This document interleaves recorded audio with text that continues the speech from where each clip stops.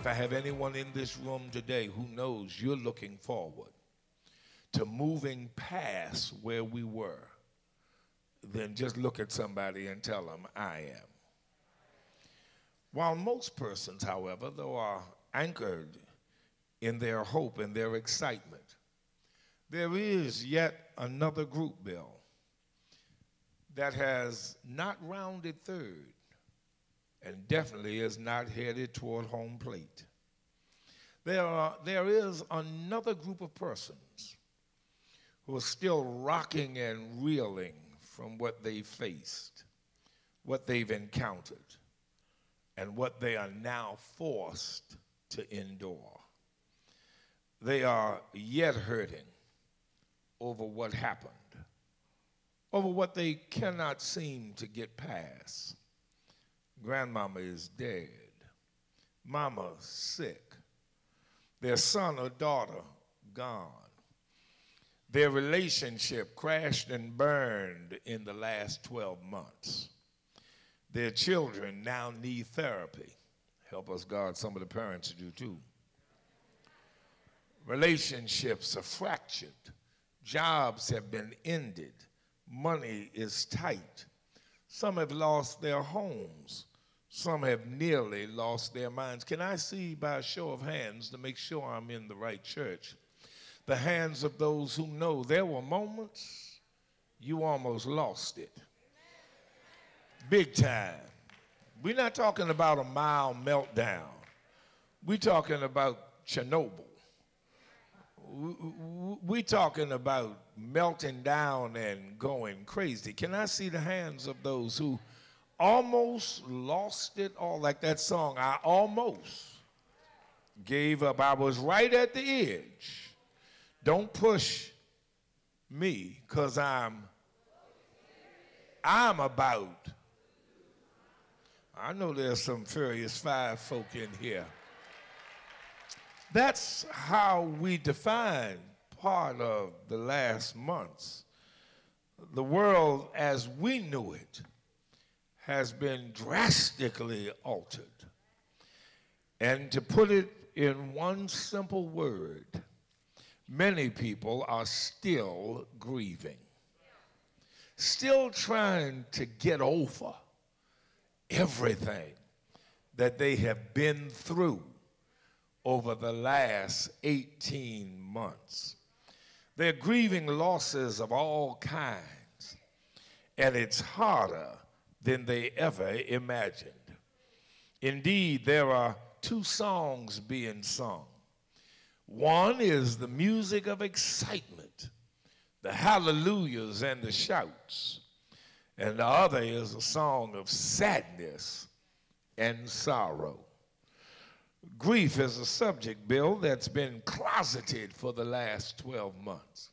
We didn't have time to grieve, didn't have time to feel bad. We had to bury it. God, I'm preaching to somebody in here now.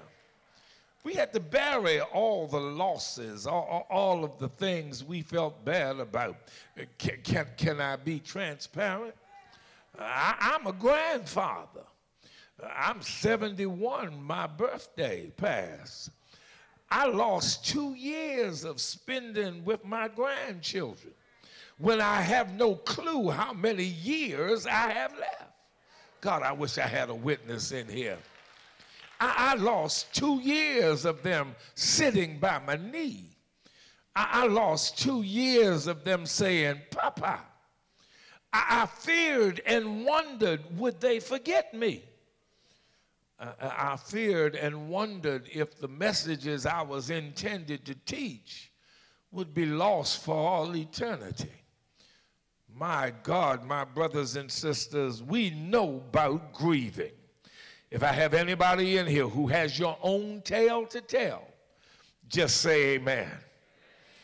Help us, God. This is why this passage speaks to me, and I pray to you so loudly. It speaks of the Master coming down from the Mount of Transfiguration and the crowd rushing out to see him. The text says the next day, when they came down from the mountain, a large crowd comes running to meet him. The crowd is anxious for the next big thing. They're excited. Jesus in town. What's he going to do? We haven't seen Jesus for 18 months.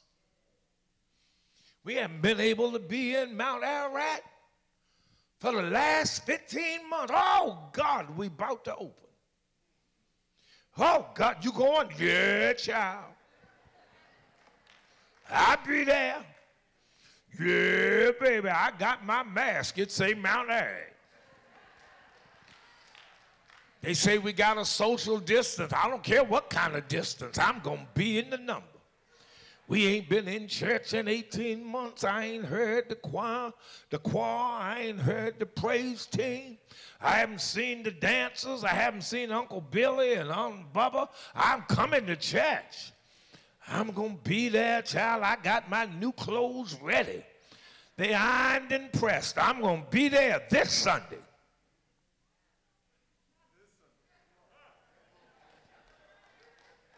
I'm going to be there first Sunday.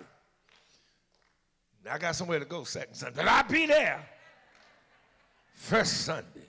This is the crowd that, when they heard, this is the crowd that been to the beaches during the summer and flew all across the country, went everywhere. This the crowd that been open when everybody was closed.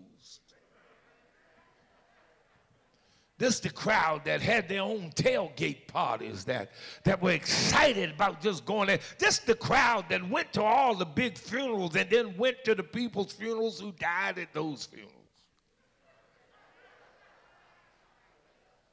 Y'all know that crowd. They couldn't stay in the house. They were out everywhere, in the mall, in the street, at the party. They were on the news. Help me, somebody. They heard Jesus is in town. Billy, it's going to be a healing service in Mount Ararat. Pastor going to have the Earl pouring it on people's heads. Oh, I'll be there for this. But this crowd that came on first Sunday, this crowd that came second Sunday, this crowd that showed up on the second Sunday in October was not just the crowd that was waiting to get back in church, to do all the churchy stuff. Oh, hallelujah. Bless his holy name. Oh,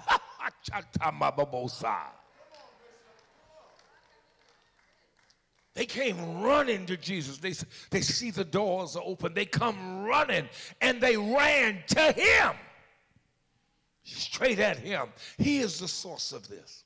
He is how it's all going to flow. They come running. They surround him. This is a crowd.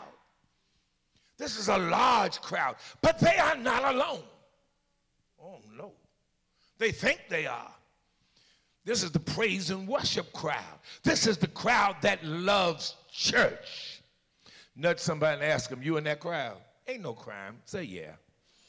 Yeah, child, I love church. I wake up smelling church. I'm always at church. I love being at church. This is the crowd that loves church. The problem is, or maybe it's not the problem, the reality is, Bill, that they are not the only people there. The crowd that loves church ain't the only crowd that's coming to see Jesus. The crowd that's waiting for 5,000 to be fed with a little boy's lunch. The crowd that's waiting to see him walk on water or even ascend and be transfigured. They're not the only crowd there. The crowd that's waiting for some major moment of ministry to happen. They're not the only crowd. There's another crowd there. They're kind of quiet, but one man jumps up. He said, I'm going to speak for this second crowd that's in this building. We're all in here, but I'm going to speak because there's another crowd of folk in here who ain't waiting on the praise team to sing. They ain't waiting on the ushers to usher and the march.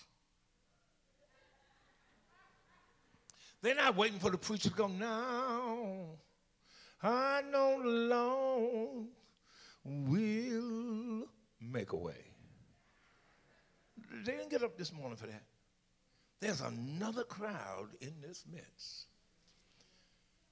And it's symbolized by this one man who, while all these folk are crowding around Jesus, Bill, he jumps up and says, "Teacher! Teacher! Teacher! Teacher! Teacher!" He's not one of the people who goes off regularly in church that everybody has become accustomed to. You know, in everybody's church, there's one. Oh, you know, who's that? Somebody do like, "Oh, don't worry about that. That's so-and-so." He's not that person. "Teacher, can you," he gets Jesus' attention, "can you help me? I'm not here for some overflow. I'm here with a specific request. Can you help me? Not can you sing to me. Not can you sit beside me. Not can you slap five with me. Not can you woo me with the intellectualism of your arguments. I am here for one specific reason. I got a problem, and I just need to know, can you help me? I have been traumatized by what I've been living through." God, I wish I could talk to some folk who have been traumatized. Come on, I know we're in church and we're trying to act churchified, but I need to know, are there some folk here who know something about trauma? I'm not talking about just situations, but something that ripped you apart like a dog's claws going through your spirit. I need to know, are there some people here who've had some sleepless nights because you could not figure out the crazy reality you were living through? I need to know, are there some people in this house right now who have hurt so deeply on the inside but had to front and perpetrate so that people would not know the depth of the pain you would, come on, don't play. Don't front in church today. I need you to move beyond the crowd that's just here for the show and be a part of the crowd who knows something about the pain and suffering that life has put on you. I don't care if you saved to the bone and sanctified to the marrow. Each and every one of us has some moments and some experiences in life that leave us traumatized, that make us wonder, can we keep on keeping on? And if you're in here today, I need you to fess up. I need you to be in that crowd. I need you to open your mouth and let it be known, this is my problem. Traumatized.